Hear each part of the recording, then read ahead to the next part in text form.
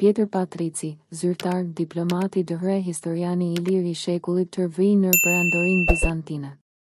Pjetër Patrici, I njohur edhe si Pjetër Patriku, ishte një figurë e rëndësishme e periudhës bizantine me origjinë ilire. Ky artikull do të hedhë dritë mbi jetën dhe kontributin e tij në historinë e Perandorisë Bizantine.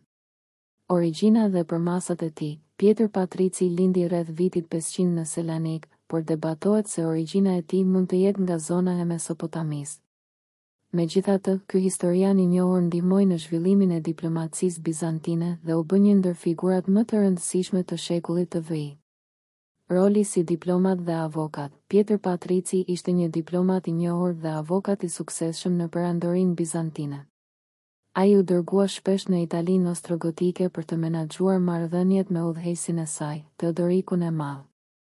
Me gjithë aftësitë e tij diplomatike, ai nuk ishte në gjendje të shmangte konfliktet dhe u burgos nga ostrogotët për një periudhë të shkurtër. Pas lirimit, ai u emërua në postin e magjistratit, kreut të sekretariatit perandorak, një post që e mbajti për 26 vjet të pashembull. Roli I tij në politikat fetare dhe marrëdhëniet me Persinë Sasanide. Pjetër Patrici luajti një rol të rëndësishëm në politikat fetare të Perandorisë Bizantine, veçanërisht gjatë periudhës së perandorit Justiniani I. Ai udhëhoqi negociatat për marrëveshjen e paqes të vitit 562 me Persinë Sasanide, duke I dhënë fund një luftë të zgjatur midis dy perandorive. Vepra dhe kontributi I tij në historiografi. Pjetër Patrici është njohur për veprën e tij Historia Magister Officiorum, një burim I rëndësishëm për kuptimin e ceremonive dhe ngjarjeve të hershme bizantine.